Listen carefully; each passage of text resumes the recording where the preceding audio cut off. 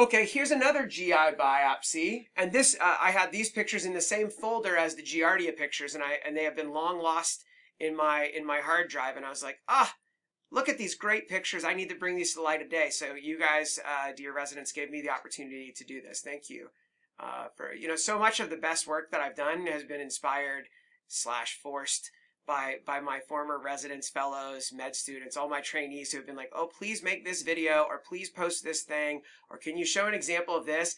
And otherwise I'd drag my feet, but for my trainees, I'm like, okay, I'll do it. And so without that extra push from all of the great, wonderful people that I've had the opportunity to train over the years, I would certainly have a lot less productivity than I do have.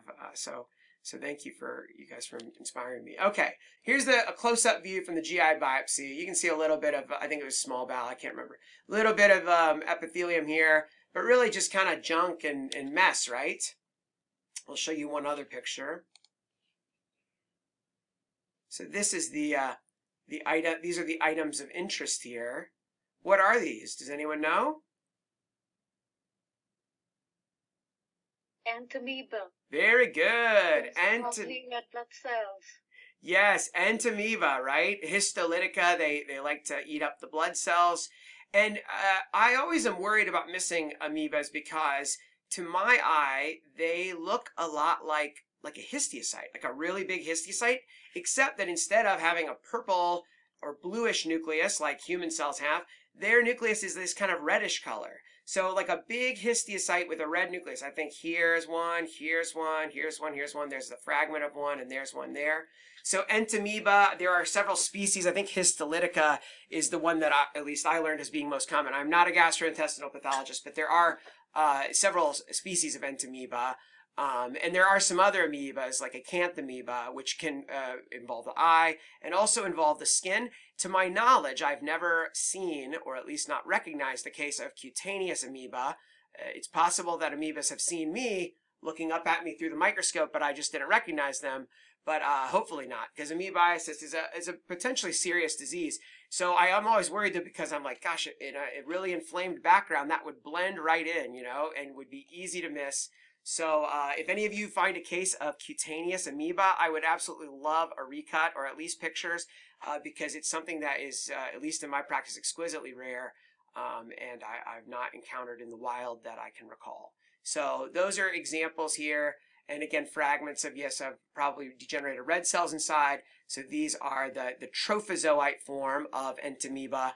Histolytica, probably. I don't know how to subspeciate the entamoebas, but then let me see here, back on. Yes, so here's my post here on Kiko about it. And again, because Bobby Pritt has great stuff, I found the content she had. Here's a tweet she had made about it, showing the entamoeba cyst. So this is the different form.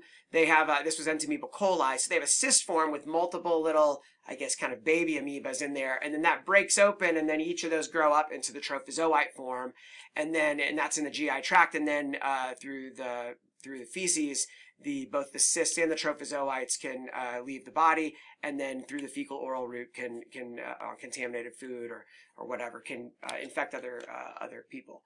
So gross, right? So here's her post where she explains this in more detail and some additional pictures. Oh, here on the CDC website, they have a nice amoebiasis life cycle. I find these oftentimes, if I have any sort of infectious organism, especially one with a complicated life cycle, the CDC usually has a nice page that really kind of breaks down the life cycle and the geographic distribution of different types of diseases. Very, very great resource for infectious diseases. So I use their website a lot when I'm looking to remind myself of the life cycle of an uncommon infection that I don't see very often in practice. So what we're looking at in this is the trophozoite, and then Dr. Pritt's posts were showing the cyst form. All right, good. Any questions or comments? Yes. In the chat, Dr. Montone shared a case of amoebic rhinitis. So it's in the chat. Incredible. Let me pull this up.